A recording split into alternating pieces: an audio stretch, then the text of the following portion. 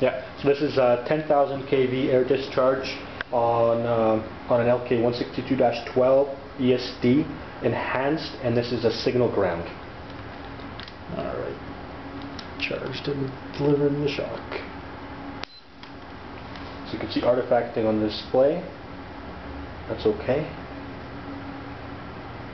No, we're not talking anymore. This could still be a result of the last test. The cable doesn't like these tests. USB port probably doesn't like these tests. USB port's fine. Hell, damn laptop's entirely ESD proof,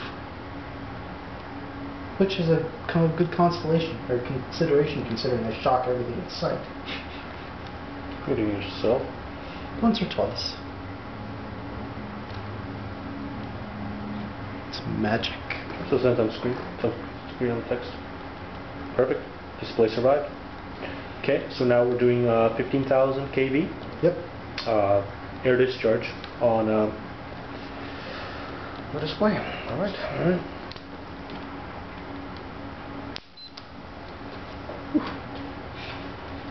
Display still alive. You see a clear screen. Can you clear the screen?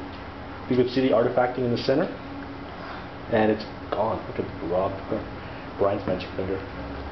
Just taking the static charge off the glass. Yeah, I know. So now we're doing 20,000. 20,000? Do 25. Hell. Yeah. 25,000.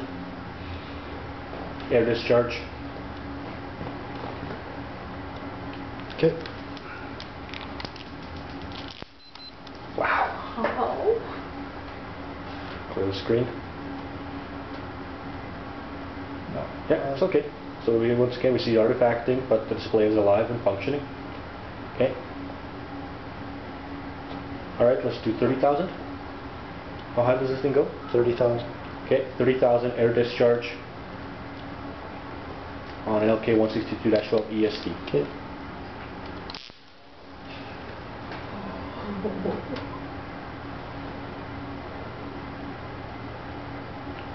Clear the screen. So again, we see artifacting, but we have displays alive. Send some text. Look at that. Great. Anyways, okay. Now, did you want to do surface testing or just air discharge? This is fine. Right? I mean, if this survives this, it will survive it. Well, surface testing is a lot harder. It's a lot harder on the display because it's a focal charge. But air discharge is a lot more real world. No, the first successful video was